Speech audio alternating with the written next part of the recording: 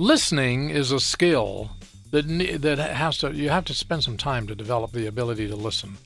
Often we turn off if it sounds as if the person has a boring voice or is speaking in a boring manner, doesn't inflectuate his voice or her voice in any way. And that's a dangerous thing to do, because often what they have to say is very, very important. And I remember sitting in church and I would say, well, God, I don't know whether I can stay awake for this talk.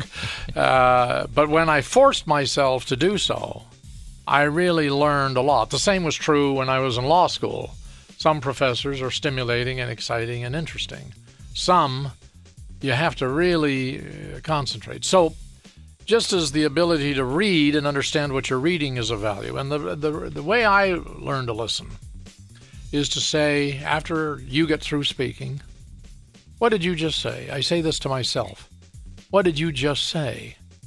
Can I paraphrase that in my own mind? Alan Olson just said in 2 or 3 sentences. And that way, the next day when I'm saying to my wife, this is what I learned, or to some friend, I can remember it much, much better, and it hasn't been just a waste of my time.